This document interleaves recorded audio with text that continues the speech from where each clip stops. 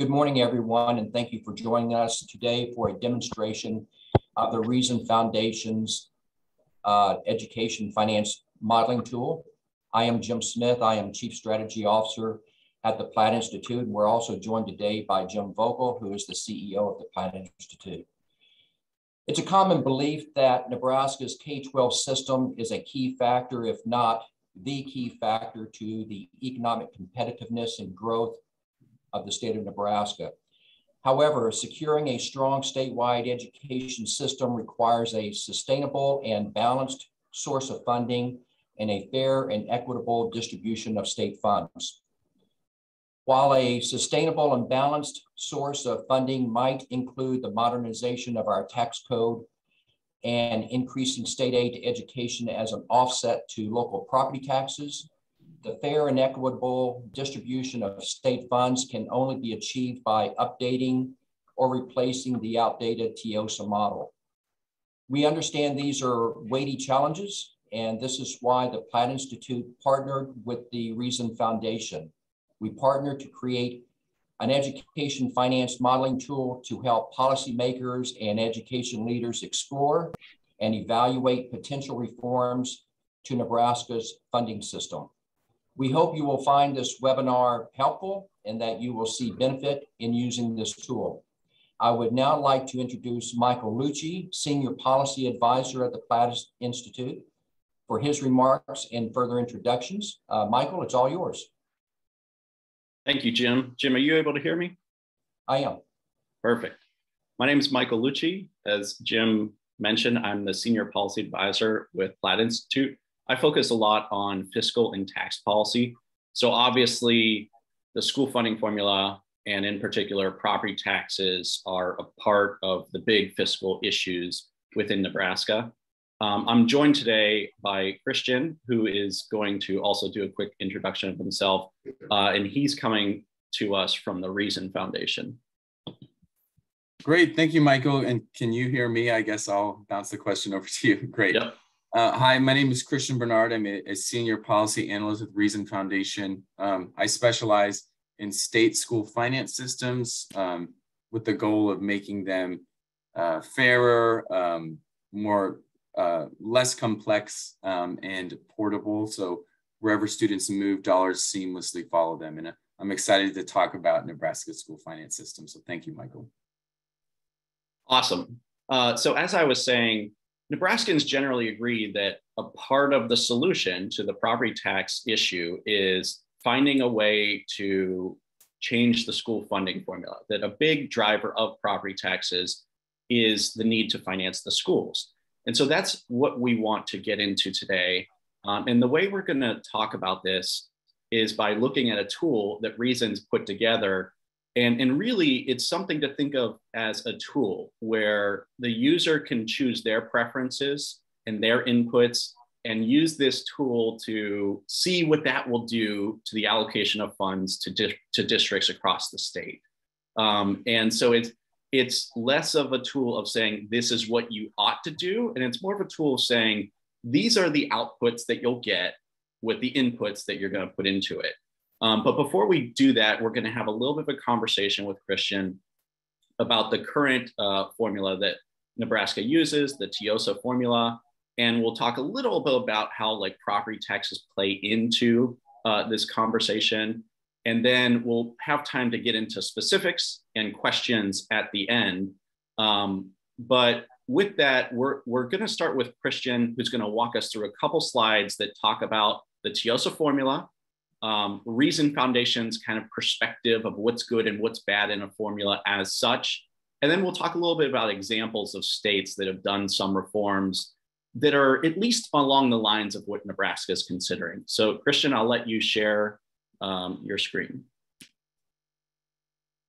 All right. I just need to be made host again, Michael, just so I can share my screen.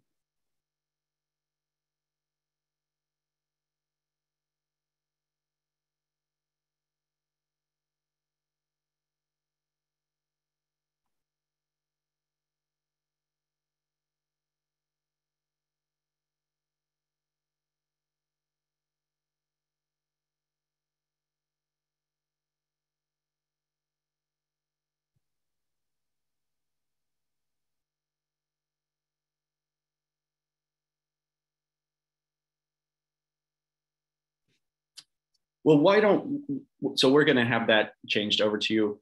Why don't you talk a little bit about Reason's philosophy and its approach to looking at school funding formulas? What are you looking for? What's good in a formula? What's not good in a formula? And then we'll get into the TIOSA conversation from there. Great. Yes. Thank you, Michael. We are a 501c3 nonprofit think tank. Oh, great. Now I can share my screen. Okay. Sorry for the delay, everybody.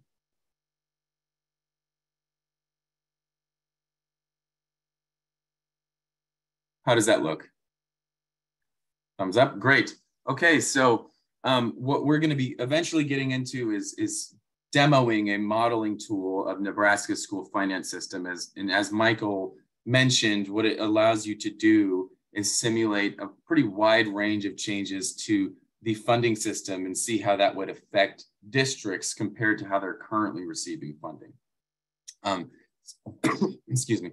So I already introduced myself. My name is Christian Barnard. I'm a senior policy analyst with the Reason Foundation. Quickly, as Michael was just asking, so our goals, we're a 501c3 nonprofit think tank, and we provide pro bono research, data, legislative support for any states that are interested in improving their school finance systems. And the direction we generally promote is based on these 4 principles here. So first is fairness. We want, and another word for this is equity. We want dollars to be based on individual students and their needs. We don't want it to be based on property wealth, where they live, whether the state formula favors their district for arbitrary reasons or not. We want dollars to be allocated fairly based on individual students. Portability is another key principle for us. So when students change schools, we want dollars to be able to follow them seamlessly. And to whatever extent that funding formulas don't allow that, we'll often recommend changes. Transparency, we want formulas and state funding systems to be easy to understand. We don't want it where only a few stakeholders really can make heads or tails out of why dollars are making it to specific districts and in specific ways. We want a broad range of stakeholders to be able to understand why the funding formula works the way that it does, so that they can evaluate how it's serving students. And then finally, flexibility is the 4th principle. We believe that those closest to the children are the ones who are best situated to know what those students need. So we want the local policymakers to be as empowered as possible to tailor educational services to fit the unique needs of their local students. So just quick background on Nebraska's funding system, the TIOSA formula. I'm not going to be able to give a comprehensive overview of how TIOSA works, but I do want to just give you a little bit of context. So when we start exploring the actual tool, you have some framework whereby you can understand what we're doing there. So step 1 is on the left. So the way TIOSA works is it looks at school districts. It considers factors such as their enrollment, student need categories such as concentrations of poverty or English learners. And then there are some special education or other kinds of spending categories as reimbursement from the state for qualifying expenditures spent on certain categories or certain kinds of services. And then there are some other categories. So this step 1, the idea is that the state determines kind of a district amount that this district is entitled to serve their students in the public schools. Step 2, the state determines the available resources a district has to cover that step 1 amount. I've highlighted local property tax because that is far and away the biggest source for districts to cover that step 1 revenue entitlement. But also there are other sources that are factored into district resources. That would include net option funding, which is funding that follows open enrollment students or students moving across district boundaries. There's also a couple other dedicated revenues and state funding streams that are factored into a district's already existing resources. And now finally, step 3, what happens is that the state evaluates whether the resources in step 2 cover a district's full revenue entitlement. If the answer is no, then the state tops off a district's resources with state equalization aid. And what that does is that it ensures that every school district gets the calculated needs from step one. I'll also say that the state assumes that each district in Nebraska taxes at $1 per $100 of adjusted valuation in that school district.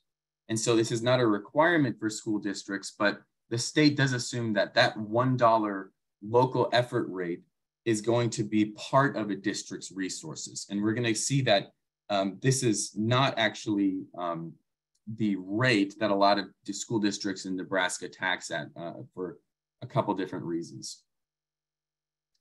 So now that I've explained the principles that we kind of use to evaluate state finance systems, and I've described a little bit very briefly about how TIOSA works, a couple strengths I want to highlight is that most state funding is in the funding formula.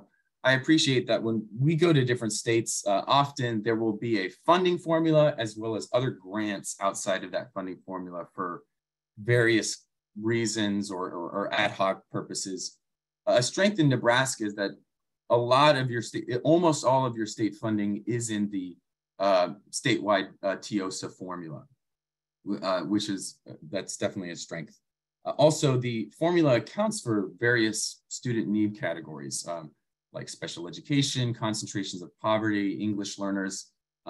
This is not something we take for granted. Not every state even factors in these various categories of need for students. And so that's another thing we would count in favor for Nebraska's TIOSA formula, because it goes along with our principle of fairness. Now to the weaknesses. I didn't explain this very much when I was very briefly summarizing how TIOSA works, but the formula calculations vary by district. Districts are placed into comparison groups so that their base amounts that they're getting for general education students or various student need categories vary district by district. This undermines the transparency and simplicity of the funding system, and it's hard to always understand why each district is getting exactly what it's getting. Secondly, Nebraska ranks third in the nation in its dependence on local taxes for K through 12. Based on federal data from the most recently available year, it's about 59.5% of Nebraska's K through 12 education funding comes from local taxes, and that's almost exclusively property taxes in Nebraska's case. It only ranks behind the District of Columbia and New Hampshire. For us, what this does is it very much makes Nebraska's school finance system and how many resources districts are getting, it makes that depend on the property wealth of the district. And it's not based on individual student needs. And finally, this is a problem I would say is unique to Nebraska, is that only 35% of the state's school districts qualified for state equalization aid for this school year. What that means is that school districts in Nebraska, if you remember when I was going through the TIOSA calculations, most of them, to about 2/3, when you get to the resources step, property taxes, as well as those other more minor funding streams, cover at least that step one needs calculation, and so that there is no need for state equalization aid. Now, in most cases, districts are getting well above what the state calculation for needs is. What this means is that the state funding formula is almost irrelevant to about 2/3 of Nebraska's districts. Now, a lot of these districts are rural, and combined, I think they only serve about 1/3 of the state's students, but that's still a huge portion of Nebraska's students where any changes to the funding formula usually are not relevant to them because of how much they're raising from local property taxes. Finally, one other weakness I'll cover is that the local effort rates at districts in Nebraska vary substantially. If you'll remember, I was talking about how the $1 per $100 of adjusted valuation is assumed in the formula, but not required. Here is a range of rates that the school districts in Nebraska are actually at. So going back to the $1 point, maybe you can see my cursor here. only 28 districts in Nebraska are between $1. The funding system allows districts to go a little bit above that dollar without needing voter approval. A small minority of districts are actually at that $1 rate. It's the districts in this slice of the pie, and then 11 more are above $1.05. And this is data from the 2021-2022 school year. But the rest of Nebraska's districts are below that dollar, and they're in different ranges. So what's happening here is that because of how much property taxes dominate the school finance system, a lot of districts don't even need to go to $1 to cover over and above their formula needs amount. Okay, so what can be done about this? The main issue in Nebraska, and we're going to continue discussing this, is the property tax reliance of the system. And the question is always, okay, so what other sources of revenue could we pivot to make the system more streamlined and student-centered, and to implement some sensible restrictions on property taxation? Well, in 2008, Indiana, due to kind of a groundswell of voter frustration over unpredictable and rising property tax rates, passed Public Law 146, which replaced all local operating revenue in the state finance system with state revenue. To this day, Indiana's school finance system is exclusively state funded. So in this reform, just a couple highlights. The state support grew from $3.8 billion to $6.3 billion. The local share of total revenue fell substantially. And the reform was also supplemented by some property tax caps and some caps on bond issuances, and requiring voter approval for property taxes for school operations. A couple other notable facts: it was a bipartisan reform, and the way property taxes were, so decreasing the reliance on property taxes, it didn't just leave a gap where districts were all of a sudden not getting that money anymore. What happened was the state increased the sales tax from 6% to 7%, and then repurposed existing property tax relief funds that had been previously kind of putting a Band-Aid on the issue of property taxation in Indiana. And then there was also transition funding for some districts that were going to lose revenues under the funding reform. And Christian, do you mind if I cut in just for a second? Yes. Here?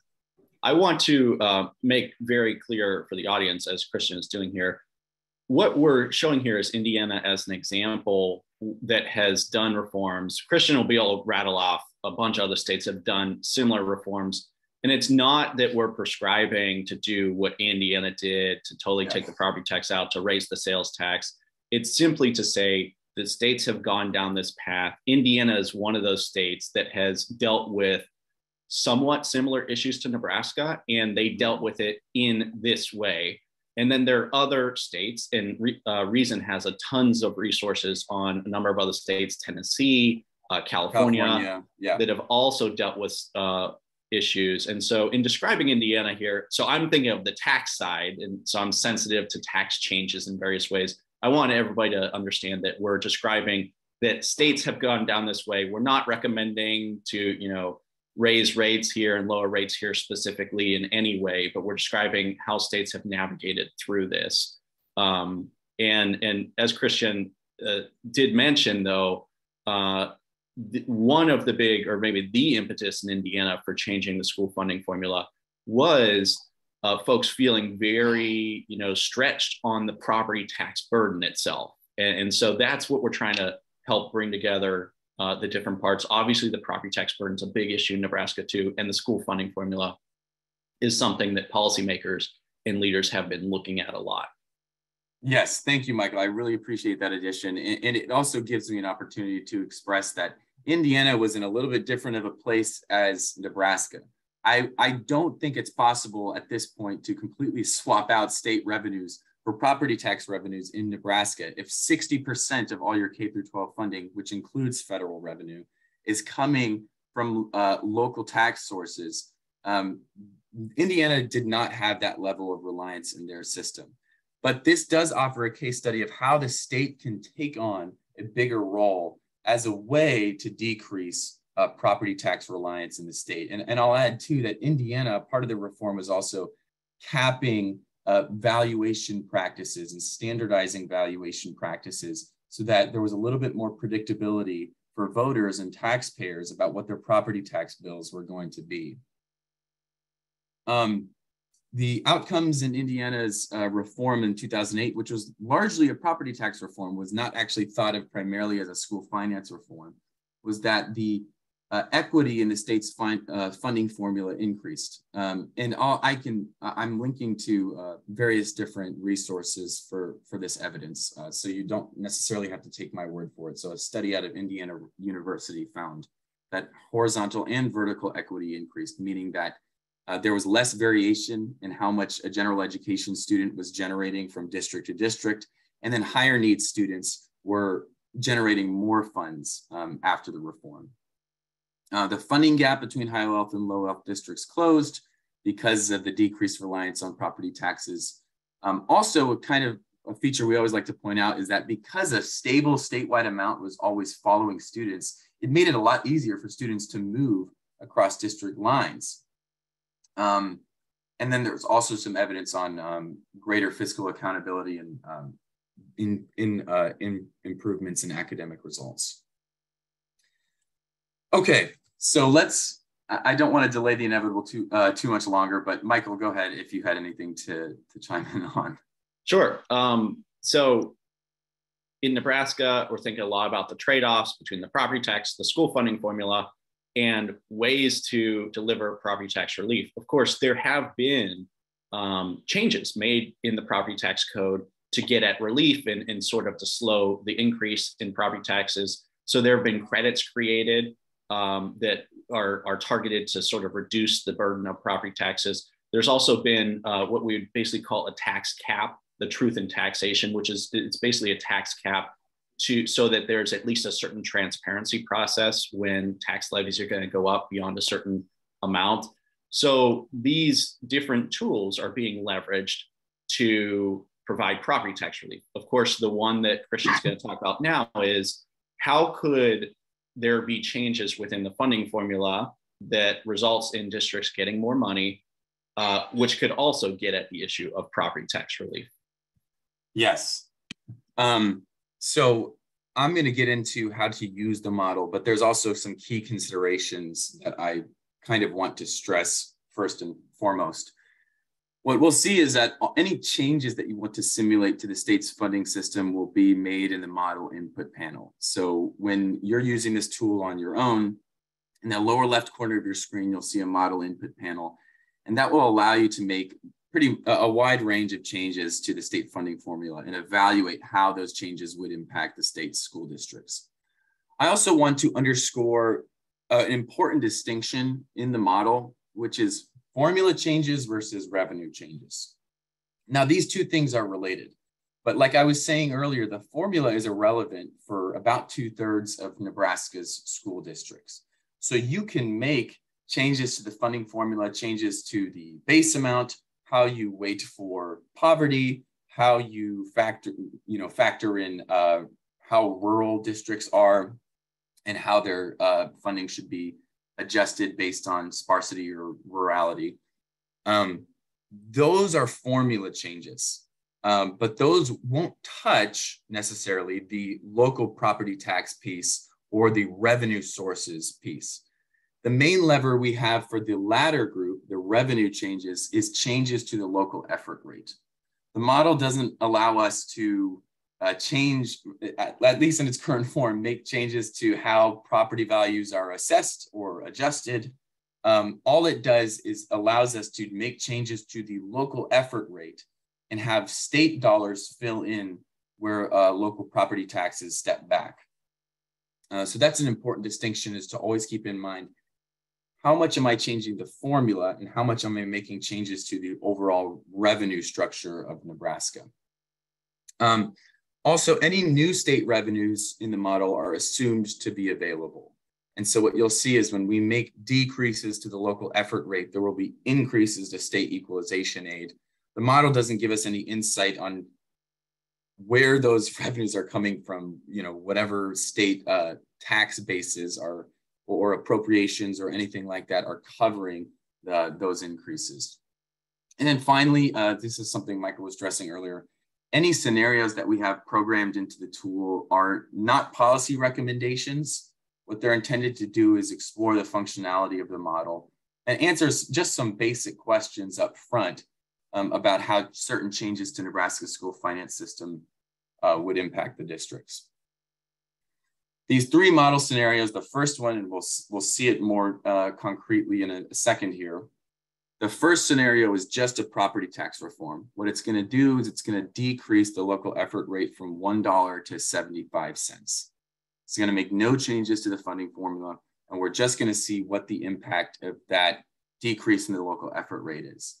The second scenario we have is to not touch the revenue side, but to just deal with the formula.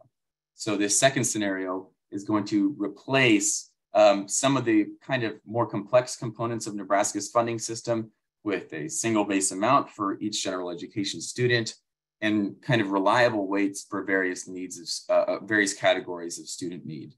And then finally, the third scenario is going to put the two together. I want to stress that you can customize a lot more than these three preloaded scenarios are going to show. But this kind of gets, I think, the ball rolling for anyone who has questions about what various reforms would do. So that being said, what I'm going to do is actually drag this over. How is that looking, Michael? Do I need to adjust the window at all? If you could make that as large as possible, the map showing Nebraska. It gets to a point where it's a little too stretched, but I just want to make sure. How's that looking? Yeah, I think we're getting it.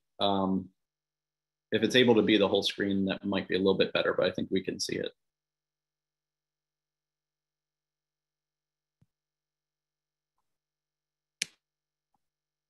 Let me zoom in on the map. Well, first I'm going to go to the home. So just quickly, the data in this model is based on 2020, 2021 financial data. We actually built this model last year, but we published it just a couple months ago. But just so for an FYI for the audience, that's the data we're using. That's the year. Okay, so this is just a picture of the baseline scenario. I'll make this full screen, Michael. How does that? Great. What we're looking at is just a static picture of how Nebraska's finance system is allocating funds in 2020, 2021. What we can do is right now, everything is in per student terms, but you can hover over any district that you want. You can zoom in on the map, if you're interested in any specific district. Wherever you hover over, what it's going to show you is the actual per student funding, excluding federal revenues, what the state calculates as the formula need under the formula, how much equalization aid that school district is receiving, and then also the local effort rate that they're taxing at. On the right here, what we're going to see is what kind of the aggregate effect is on school districts of any model change.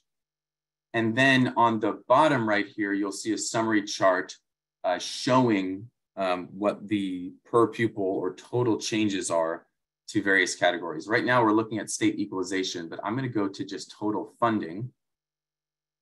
Wait for this to load. So we'll start with the view of total funding. Now, like I said, the model input panel here allows us to demo a lot of different changes.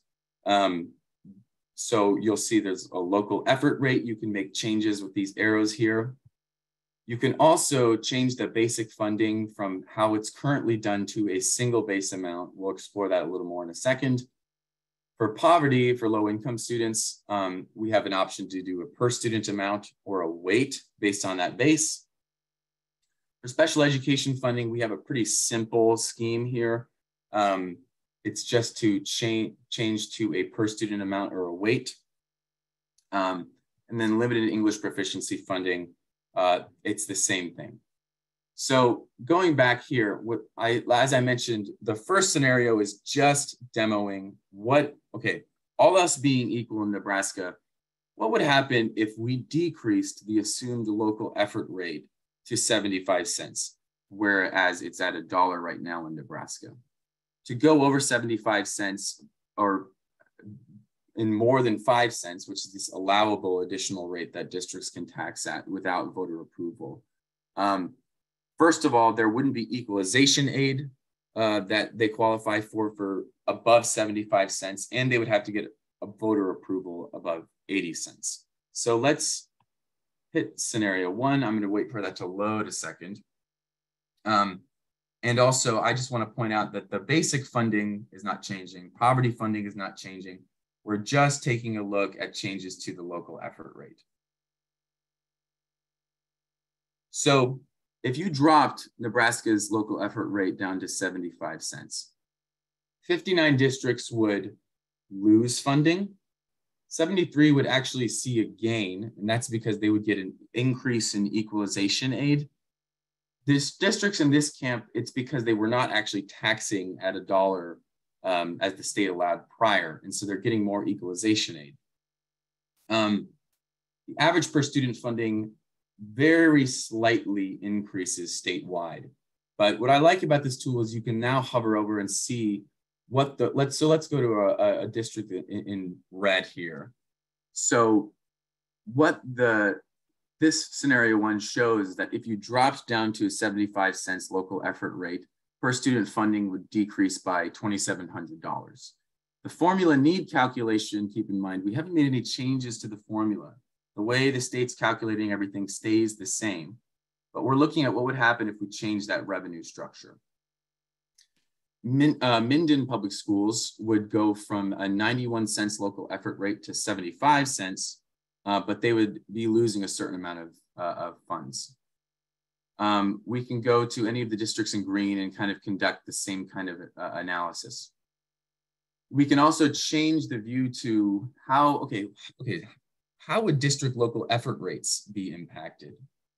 So I'll load that view in the model here. Well, unsurprisingly, you're going to see the green means decrease. So 156 districts see a decrease in their local effort rate under this scenario, and 85 see no change. The statewide average local effort rate would drop from 81 cents to 70 cents. This is the kind of, and go ahead, Michael. I wanted to ask you about this because you explained this to me before, and I think it's an important point. You kind of explained to me that there are buckets of schools that are at such and such local effort rate, and then there are others at a higher and then a higher and so on from there. And if you could explain that, because I think that helps make clear why the local effort rate can be lowered, and that actually doesn't change the actual property tax dollars in some districts. Could you kind of describe those different categories that they're currently taxing at? Yes. So what's interesting is that if you remember from that pie chart I showed you earlier, a lot of districts are actually below 75 cents in their local effort rate. So when you drop this statewide local effort rate down to 75 cents, there's a lot of districts that are gray here. Let's hover over an example. Well, that's because, okay, so Valentine, their local effort rate in 2020, 2021 was 66 cents. So if you drop the local effort rate, well, to them, it still is not covering them, if that makes sense. Now go to any other district that's green. I'm not going to try to pronounce that. Hitchcock. A 92 cent local effort rate was where they were at in 2020, 2021. So you're dropping their local effort rate down to 75 cents. So some districts are getting impacted by this drop. You can go into the model input panel and put any value you want for the local effort rate, and the model is going to give you an estimate of how this is going to impact, which districts are actually going to be impacted. I'll also finally go to state equalization. Let's just wait for that to load. Unsurprisingly, when you're decreasing the local effort rate, what that naturally means is that state dollars are taking on a bigger share of equalization aid.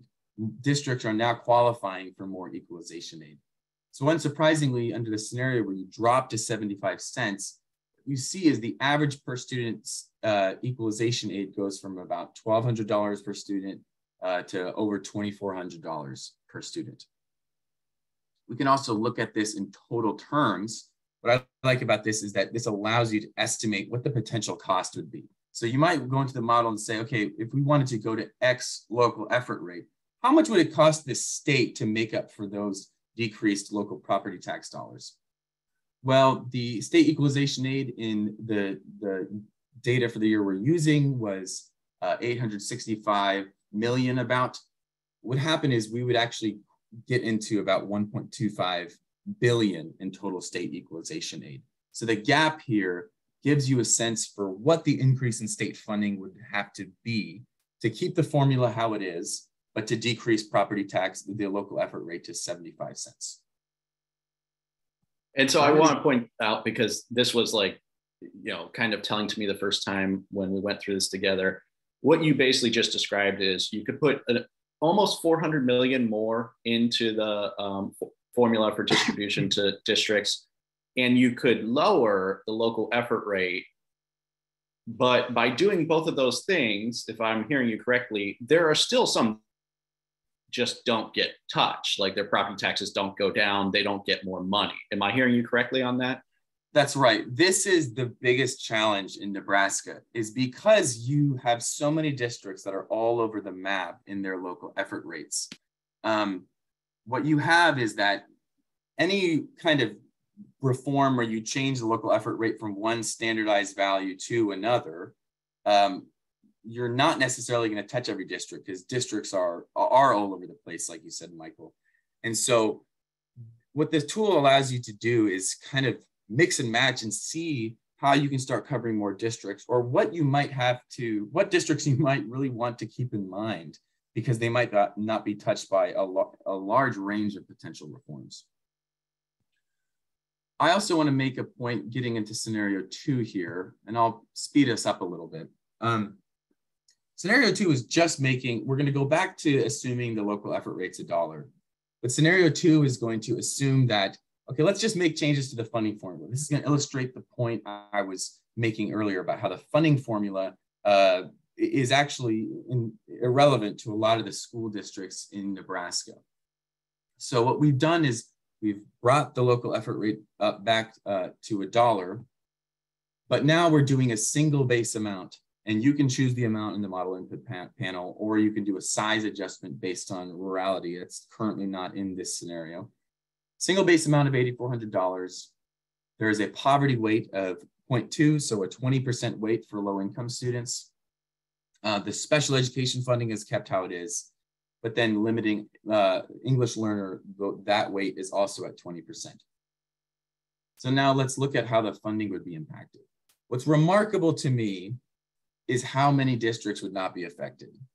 If you did this range of reforms to the school finance formula. Now, there are a lot of districts in red. I think that is because we don't have the size adjustment in this scenario. Again, remember that this is not a policy recommendation. This is just a way to start probing questions you might have about the state funding formula. But this range of changes in scenario 2 to the formula, look at how many districts are not being impacted in terms of total funding. I'll also go to the local effort rate. What we shouldn't be surprised by what we see here. We haven't changed the local effort rate. So there's no change for each district. State equalization aid, we can take a look at how many districts are seeing a decrease. It's kind of paralleling what the funding results were, because it's really just the state formula that's being changed. And so there are going to be tweaks to state equalization aid. Okay, so what would happen if we put these two together? And again, I would encourage anyone using the tool to start mixing and matching and thinking about both the revenue side, like I was saying in my slides, and the allocation side. So let's hit scenario 3. So now the local effort rate is down to 75 cents again. And then we also have changes to the formula that I was exploring earlier with scenario 2. That's state equalization aid. Let's go to funding.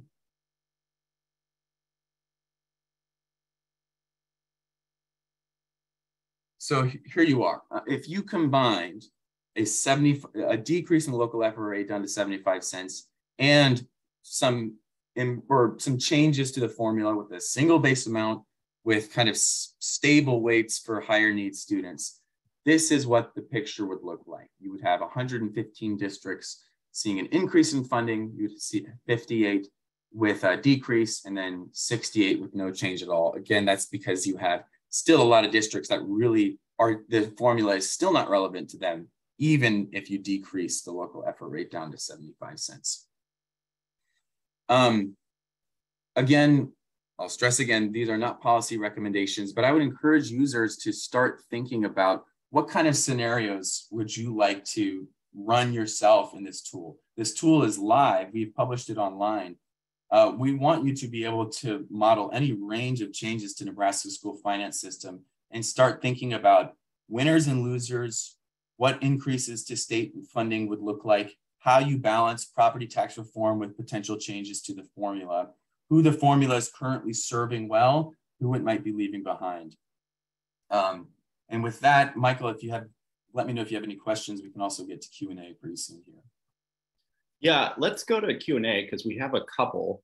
And I know that on background, Christian, could you mention, you mentioned a few states. Who are a few states that have kind of taken on the reform in the past? And are you seeing states looking to do this, in 2023 and going forward? What's the lay of the land on states taking on these types of school funding reforms?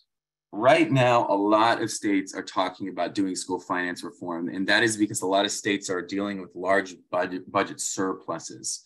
So early in the pandemic, we kind of predicted that there would be more of an economic downturn during the pandemic than how it actually panned out. And so what happened was you had an influx in federal relief dollars, but also state revenues generally did pretty well.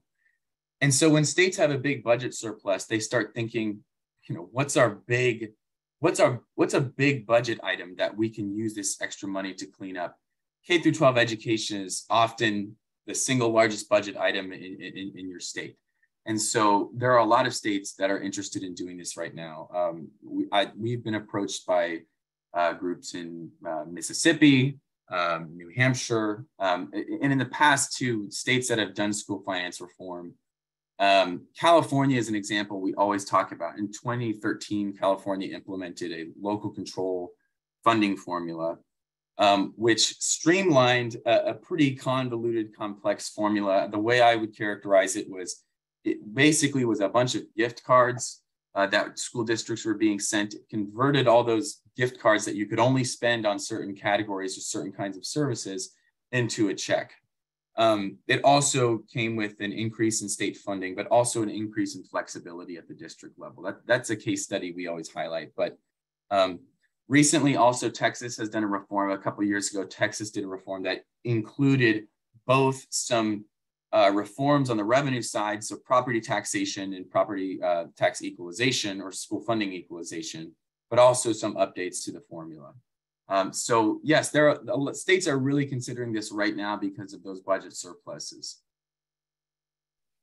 One just information sharing question. The slides that Reason has here, are these something that could be publicly shared, publicly available, aside from the tool, which obviously is going to be available? Your slides, what about those? Yes, I'd be happy to share those. Okay. A question from that kind of gets into what we were talking about on states being at different local effort rates.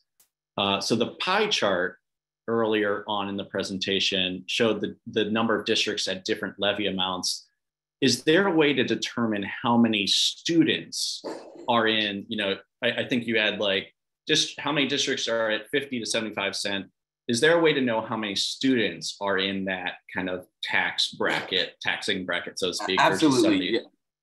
Yes. So, and in actually the local value and levy information that's published by your Department of Ed actually includes average daily membership numbers. So you could do the same kind of bracketing I did, bracketing districts into different kind of ranges and count how many students are in each range. And like I mentioned, even though about 2/3 of Nebraska's school districts are off formula or they're totally local property tax funded, or almost totally, those districts that are all off the formula account for only about 1/3 of Nebraska's students. And so this is an important point. While we are talking about a lot of districts, a lot of these districts are small and rural.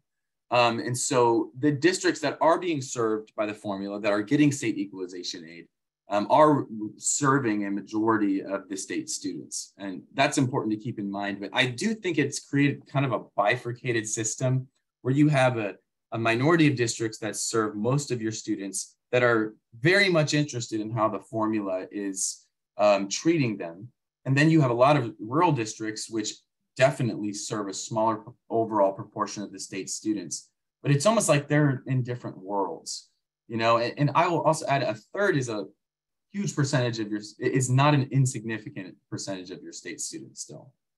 And yeah, I think that's an interesting point where if we're talking about changing the school funding formula, as you said, a bunch of these districts are like, well, we're not on it.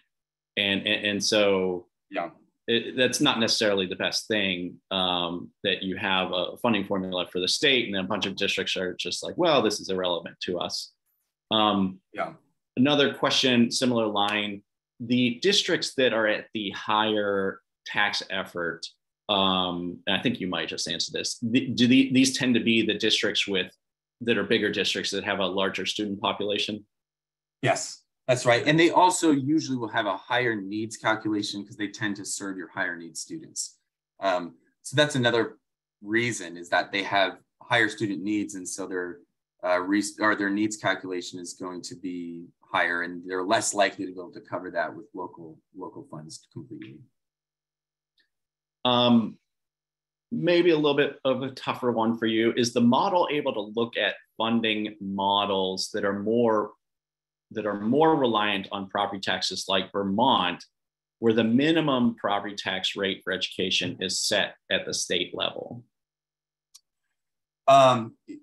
Yes, you could go into the model and increase the local effort rate if you'd want. I mean, I think I've made it clear that that's not the direction we think we would endorse, or that we think Nebraska wants to go in. But also Vermont has kind of a statewide property tax going on. I don't think that's even constitutional in Nebraska. Also, New Hampshire has kind of a statewide property tax rate that also might be comparable. But in addition to the statewide property tax, they also have local property taxes outside of that statewide rate. But Vermont is not more property tax dependent than Nebraska. Just because they have a statewide property tax rate doesn't mean they're more property tax dependent. Like I mentioned earlier, Nebraska is the 3rd most property tax dependent state, and that's behind just New Hampshire and DC.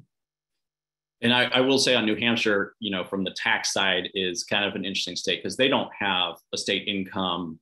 I think they don't have a state sales tax. So your options are the property tax or the property tax in New Hampshire. They do have a little bit of a business income tax, but that's like a corporate income tax. It's not going to generate the revenues that an individual income tax would generate. Let's see what else we got. So how did Indiana address school spending when they put more state money in their formula? How did they address, I think this would mean like sort of total school spending, or perhaps at the district level. How do they address school spending in that case? Not sure I'm totally clear on the question. What happened was there was a large increase in state funding. So it wasn't a 1-for-1 trade of state dollars for local dollars. It was more than one state dollar being traded for local dollars. Anyone who knows about school finance reform probably knows this already, but it's the scenarios I was showing you, for example. It's pretty hard to do any kind of reform where a large number of your school districts are losing funds. And so in Indiana, there was an increase in a pretty sizable increase in education spending.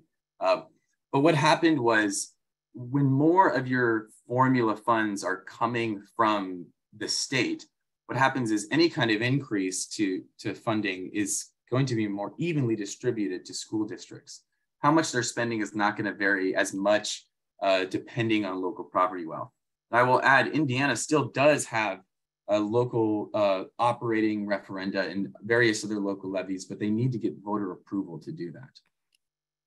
And I want to see if I can draw a contrast that's accurate. My memory of Indiana was they then put in a hard property tax cap. I think it was 1% for homes and then 2% for commercial. So you could only tax up in the total property tax. And so what we're talking about here in tax terms is just a tax swap. Like more comes from the state, less comes from the local. You're swapping out like where the revenues are coming from. And Indiana kind of capped that down, but then some other states might have increased aid to locals, and they didn't necessarily ratchet it down and force locals to lower the property tax effort. Could you explain how different states have looked at that, where they, I think Indiana really kept that rate capped, but have other states gone different ways, and how do policymakers approach that issue?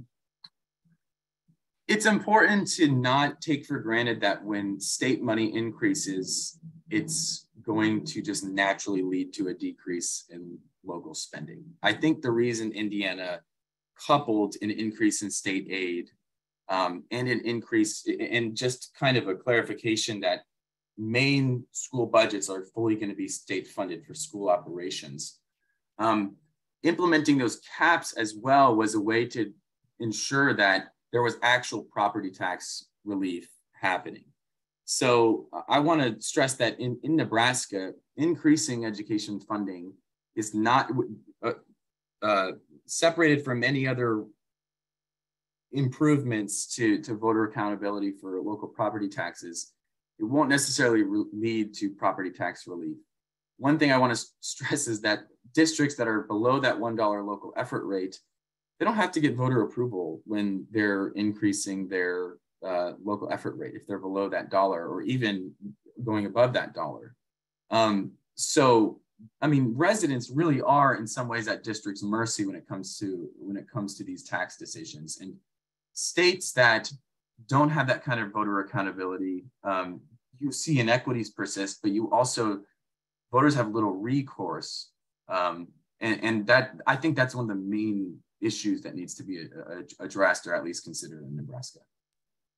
And I know I've spoke with a lot of leaders in Nebraska who are on different sides of that issue. If more money comes in from the state, ought the local property tax sort of go down by mandate? Does it have to go down, or should that be left to the discretion of the local school boards? And I think that what has been seen across the country is different states basically make a different decision. Like, are you prioritizing flexibility at the local level? Are you prioritizing property tax relief? Are you going to find something in the middle? And so that's a really important question. And different states have taken different looks at how to do that. And in Nebraska, you can also just think about maybe how valuations for various classes of property are adjusted. That's out of my wheelhouse, but I think there's a really important conversation that needs to be happening around how valuations are done, and then how various kinds of property, how their valuations are adjusted. Well, I think we're going to get to a question about that. So okay. I'm glad you're ready for that. But first, what is the property tax funding on average for the equalized districts? Do you have that versus the okay, so across the state, 59% of the revenue comes from the property tax. What about the equalized districts? Do you know what percent of their revenue comes from the property tax? Yeah, that's a good question. Let's see if I don't know off the top of my head. I'm trying to remember if the model might empower us to kind of take a look at that question. If you're able to walk and chew gum, I'll give you another question that's more philosophical. It might be more your opinion. Do you think it'd be beneficial to the state if more schools are receiving equalization aid? As such, is that good for the state to have more schools on the formula? It depends on the kind of lens you're using. Yes, in general, I think it is. I think it's really important for one, there to be a purpose for why a district is receiving the amount that it's receiving. I also, a bifurcated system, like I was saying earlier, where some portion of your districts really aren't on the formula at all, and then another are, even if they're just serving very different student bodies, their interests are going to diverge a lot more. And you're going to get a lot more gridlock about where dollars are going and why they should be serving certain kinds of students. I mean, if you have a lot of districts that don't even care about how you're weighting for poverty or how you're calculating a base amount, that's not good. Also, just in terms of funding fairness, it's not fair that school districts with more property wealth are able to raise a lot more funding for their kids. And if more districts are on equalization aid, students are being treated more fairly. Districts aren't in totally different places in terms of, say, what they can pay teachers or the quality of their staffing arrangements. So I guess those are just a couple of things to keep in mind when you're asking that question of, is it good for most of your districts to be on state equalization aid? Most states have some small share of districts that are off the formula, but it is usually not even close to this number that you have in Nebraska. Yeah, I recall doing specific work in a state, and there was a very small number of districts that were getting nothing from the state, but they were extremely wealthy in terms of, I mean, these were like the richest, some of the richest suburbs in the country, yeah, which is a different thing from being your property wealth being ag land versus, you know, the biggest retail centers in the Midwest kind of thing. Yeah. On that, I'm sure we could follow up on the question about the average amount. Oh yeah, and what you can do though in the tool, go back to baseline. Maybe some, like I'm hovering over Omaha right now. What this is telling you is the formula need, and then how much state equalization aid is kicking in. So it looks like, at least in Omaha, about half of the funding is coming from local property taxes. So if you hover over any district that you're interested in and you want to ask the question of, okay, if you're getting equalization aid, how much of your funding is still coming from local property taxes? I would just encourage you to kind of do this hover over. Also, actually really quickly, let me plug that you can download the data. You can download the summary figures, aggregated data at the district level in any scenario that you program in. So you don't even necessarily have to do kind of your probing of the information on the tool itself. You can put in a scenario or not, or just download the baseline data as is and do some more exploring. And so we could follow up on that. We see that the tools are here to make that calculation. It'll be a little bit tough to make that calculation live, but like you said, in Omaha, it looks like it's about 50%. Yeah. So a reason that we have fewer equalized schools over time in Nebraska is that ag land valuation has been increasing. And part of what's important here is relative, like ag land's increasing at a relative faster pace than other types of property over a certain period of time. Like year to year, it could vary, but let's say over 10 years, ag land might go up this amount and maybe residential is going up this amount. And so ag land is going to be, districts with ag land are going to be more relatively property rich after that type of change in land valuations. Yeah. Do you think it would be helpful to make an adjustment to ag valuations to kind of get different results across this formula? Is that kind of outside of Reason's pathway? How do you think of that? I think that's a super important conversation. And I am not a fiscal policy expert, so I'm not going to weigh in and say it should be 40% or 30% or whatever. But I do think that's an important conversation to be had, because that is the reason that you have so many districts. That is the main reason you have so many districts off the formula now. It wasn't like this, 15 or so years ago where this many districts were off the formula. But I'd also say that you want to make the valuation process as uniform over year as you can.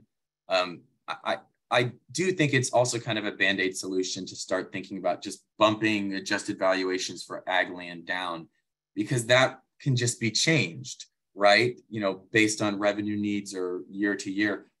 What Indiana did was they made a pretty permanent cap to how various property types of property could be assessed and how much they could be taxed.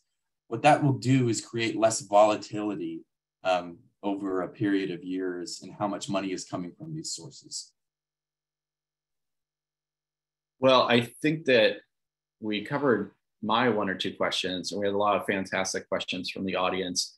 One more thing before we wrap here that we want to add is that we will be sharing with everyone who attended a landing page with different resources that speak to the presentation today. And most importantly, that we'll be sharing with you the tool that Christian is walking through right now.